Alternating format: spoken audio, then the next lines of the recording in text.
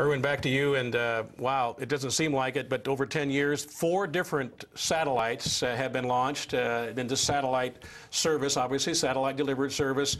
And you got, well, the 4th one is going, I should say 3 are up there, the 4th one, and it's going to be a red letter day when that happens.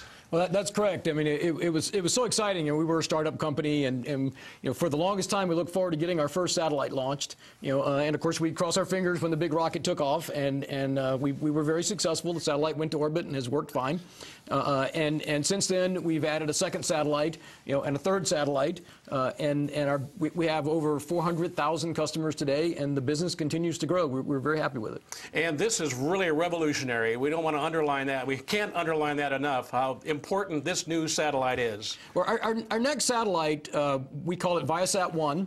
ViaSat-1 has 130 gigabits of capacity, you know, and it's kind of hard to imagine how much 130 gigabits is. But if you were to take all of the satellites currently located above the United States and add them all together, they wouldn't even be a fraction of 130 gigabits, right? So our satellite is bigger than everything up there combined. Wow. It has incredible capacity, and it'll allow us to offer a whole new suite of services. I think we are, the internet is evolving more and more toward multimedia, video. Customers are consuming way more data than they did just a few years ago. Right.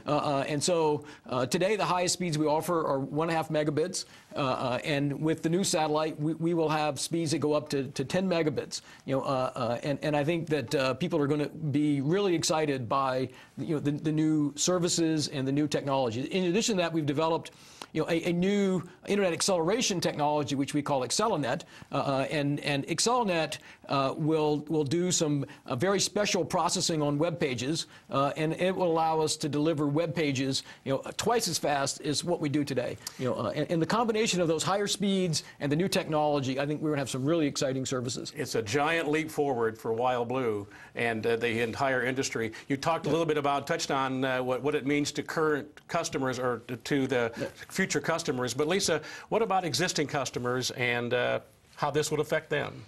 Well, Mark, our new satellite will go up in mid 2011, and during that same time period, we're going to be making upgrades to our existing network. So not only will we be putting in software improvements and hardware improvements, we expect our current customers to have higher speeds available to them than what is available today, in addition to the new satellite. All right, let's go to Michigan for our next call. Gail, thank you for calling, and you're up now. Thank you very much. Yes. I am interested to know if your WildBlue satellite internet supports voice over internet protocol. Yeah, let me answer that. Voice over Internet Protocol, is people call it VoIP, is basically a way to do telephone calls over the Internet. And our system today was not designed specifically to support voice over Internet Protocol. We do see VoIP traffic on our network, but generally it's not a super reliable type of service. A lot of our customers have asked for VoIP support, and we have designed our next generation satellite to provide a good, high quality VoIP signal. As I mentioned earlier, not only will we be able to do VoIP, but we'll be able to do full video calls as well, just like Skype. But until we get our new satellite launched in May of next year and get the service available kind of late summer of next year, that's when that new service will be available. All right.